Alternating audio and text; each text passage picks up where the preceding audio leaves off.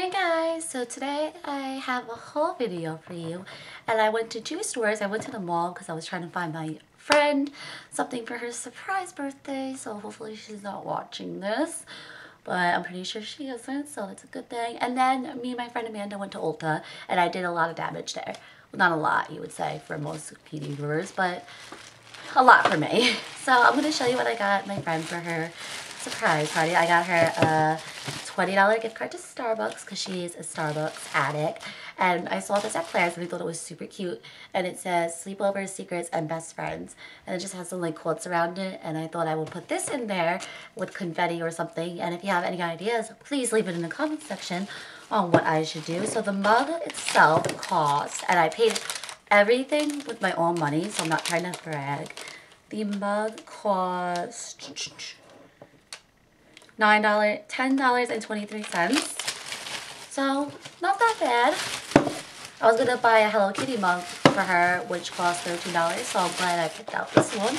And now for Ulta. Now I wanted to try lip products more because I've been loving the Dr. Rescue product, and I've been doing my eyebrows a lot.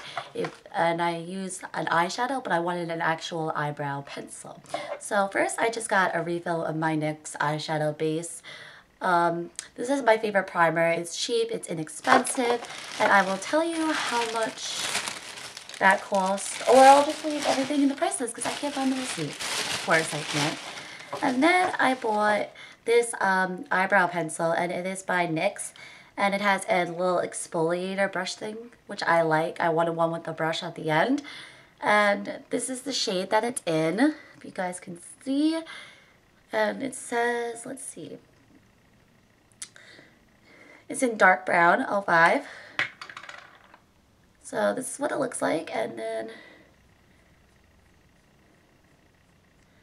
oh, I see, it looks clear on this, but then once you put it on your skin, it comes out brown, so it looks like my color, which is like very light, but it like matches. It's kind of weird. My eyebrows are very weird, and I wanted something that would look good. A girl there, my friend actually works there, and her friend recommended not this one but another one, but it kind of sold out, so she said this was also a very good one. So let's see, I will do a review for you guys of any of these products if you will want me to. Just leave a comment down below.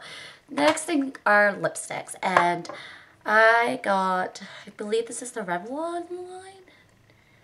No, the Rimmel London, and this is the Katy Perry one, and this is in the color, does it say? Why am I blind? It says 28, so I don't know what the color is.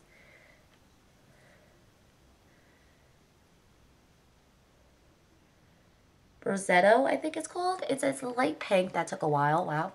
And I don't think reds look very flattering on me personally, so I try to stick to the pinkish colors, and this is what it looks like. It looks very pigmented. Once you place it on your hand, that's the color, if you guys can try to tell. And I think it kind of matches to my skin tone itself. So I was very happy to purchase this. I actually Googled last night some options because I knew I was going out today. Then I got the Rimmel London, and this one does have the name, or Rimmel London, yes, maybe? Why can't I think of the names? I'm on 1 hour sleep, people, because of Gossip Girl, so I am so sorry. Yeah, Rimmel London, and this is the Stay, I think this is the Stay Long wearing one.